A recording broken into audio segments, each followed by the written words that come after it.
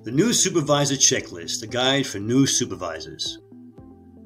Becoming a new supervisor can open up a wide range of opportunities for you. However, it can also mean that you need to adjust to your new role. There are many more responsibilities on your shoulders than ever before, and you're responsible for the entire team.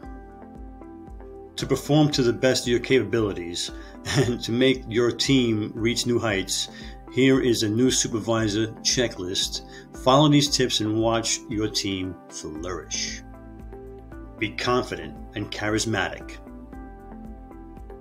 Standing out is important when you're in a team position.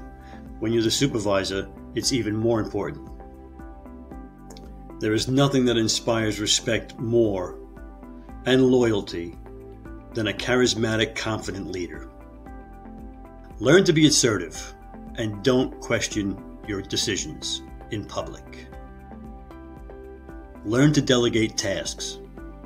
Motivate your team to perform to the best of their abilities, and learn to incorporate their suggestions and come to the best solutions.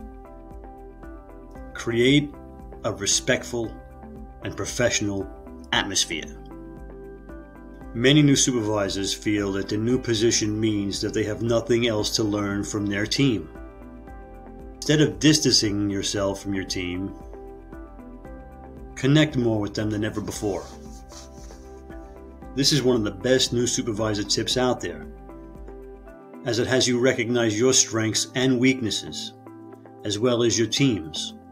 Own up to your mistakes and apologize and motivate others at the same time. Know that you set the tone for the entire team's attitude, and if you are humble and respectful, others will be too. The next tip: be on top of your game. This is one of the essential tips on the checklist. Don't wait for the team to come to you with progress reports. Go and ask them yourself. Learn the skills of all your members so that you can capitalize upon them, and learn their weaknesses so they can be fixed. Be constantly updated with every detail in the office. This ensures better cohesion and communication, but it pressures your team to be on top of their game as well.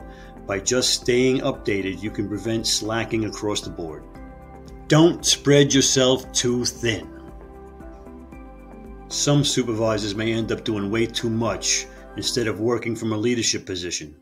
This can never have a good result because it means that you end up missing deadlines and overworking yourself.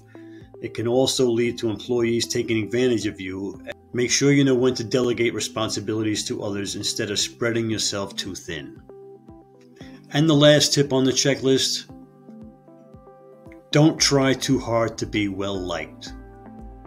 Now, this doesn't mean you shouldn't care what people think about you, but rather the opposite. When supervisors try too hard to be well liked, they could end up sacrificing on some of their rules while not being assertive enough.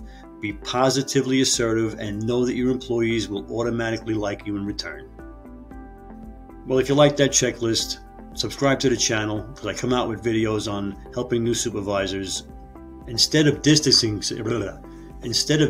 Learn to be